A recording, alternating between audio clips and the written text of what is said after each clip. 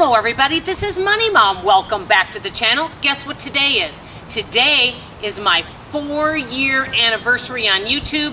Welcome everybody, subscribers and new viewers. I am so happy and grateful to be part of the YouTube community. Today I'm doing a video called What Cheap and Frugal Living Looks Like 4 years later, because I've changed a lot in 4 years. So I'm outside right now. The first thing I want to talk about is our vehicle.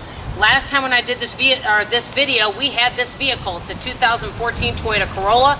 It is still going strong. The reason why is we take good care of it and maintain it. We owe no payments on it, and so that's one way that our family is frugal. Another thing is home maintenance. So follow me over here. We had foundation work done that was needed. I live in the Dallas, Texas area, and you know that we have dry ground here. We are on a slab, and our foundation was shifting, and it was because of a crepe myrtle, and I will show that to you in a moment. But follow me over to the crepe myrtle. As you can see, it is over in the corner. It's a beautiful tree, but guess what? It was helping, it was hurting my foundation. I found that out. So in the springtime, what I will be doing is getting that crepe myrtle, or before spring, taken down. And that way, it will not be hurting our foundation anymore. So I need to wait till the foliage falls off it. But I got foundation work done, and that is to help our home, because living in this home, we want to make sure that anything that's a need is taken care of. So foundation work was done, and now we'll be getting that tree removed. And why is that frugal? Because it's taking care of the house that we have, because I will probably be living here until the end of time. So I'll see you in a few moments inside, and let me show you around the house. Hello everyone, back with you. As you can see, I'm in the laundry room. When I did this video 4 years ago, I had the same washer and dryer. They're Maytag. They're over 25 years old and still going strong, and I just take really good care of them. And so we're planning on keeping them until we no longer need to. So that is one frugal thing. Now, I used to think being frugal was not buying things for yourself. Well, I've changed a lot in 4 years. Let me tell you briefly how I used to waste money. I used to waste money by what they call death by 1,000 cuts. Tons of auto ships and things. What I've done in the last 4 years to improve is I've significantly lowered our monthly bills by about $1,000 to $1,200 a month by not having these auto ships going, and so I keep our monthly bills low, and so that saves a lot of money.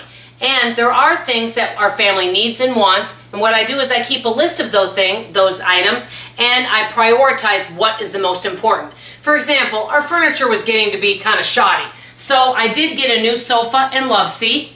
And guess what? It's already paid for. I really love them, and they're really comfortable. Also over here, I have a sleeper sofa that I bought from somebody used. It's in excellent condition. So if somebody comes over, if they want to, they can use that. And so, yes, I do buy things for myself, but I do try to pay cash. Sometimes I do 6 months no interest and pay it off same as cash, and that's okay too. But I do keep money in my savings as well. Now, follow me over by my computer. As many of you know who know me, I work from home. I schedule mystery shopping. So I have a newer computer and an older computer. I do like Hewlett-Packard. That is a really good brand. For example, my printer I think is like 15 years old, and they still go strong. So I know a lot of people don't believe in warranties. For me, a warranty has always been good. I also do have maintenance. That's my biggest thing for me. I know maintenance can be costly at times, but for me, it's been worth it to have maintenance on vehicles, also your different your appliances that you might have at home. And I do keep warranties and maintenance, because in the long run for me, it extends the life of that, and also it makes my items last longer, and I think it's a good use of our money. So I'll just say that. So I keep these items maintained. Another thing is I have a smartphone in my pocket here, and I use this to make money. I do product demonstrations on weekends. Because of that, I have an app on my phone that I have to enter my paperwork on. Well, this is very useful because it helps me to earn money. I put this off forever, getting a smartphone. And guess what? Having one has helped me a lot. It also saves me money because I don't purchase books. I go and instead of going to the library, I have a Libby app on my phone. I take out all the books I want, and if there's a book that I absolutely love that's a keepsake, guess what? I can always purchase it if I really want to, but I just take them out on my Libby app. That way I don't keep buying more books into this house. Another way that I save money is I used to buy tons of cookbooks. Now instead I refer to wonderful YouTube or Pinterest or things to get recipes, or I just utilize the recipes that I already have. Speaking of food, I've been batch cooking and meal prepping. We barely go out to eat. That saves a lot, and I've been making so much food that I've been taking portions of it and freezing it, and I make sure to label it with the date. But I made some homemade cookies, and I made some homemade pumpkin bread, and in the refrigerator I have some chili, and also I made a sausage bake. I also sometimes will make up a salad and different types of things like that, so I keep plenty of food so that we don't have to say, gee, there's nothing to eat, or we have to prepare it. I do this a little bit each day, or I might take one whole day and do it. So follow me into the kitchen. Now, I am not saying I'm the most frugal person, but I'm a big believer in personal finance. Because I spend a lot of time cooking, I did purchase a new stove, and I am really liking it. It's a Frigidaire. What I did is I bought something that was less computerized, and that's one of the biggest tips that I got. And then also, I bought a new dishwasher. Already paid cash for them, so I don't owe any money. That's the big thing that our family does, is we stay debt-free. I also have sinking funds so that if something comes up, that I've got money to pay for something. For example, the foundation, paid cash for that. I'm not in debt for it because I prepared ahead and set the money aside. So follow me down the hall, and I'll show you into the bedroom.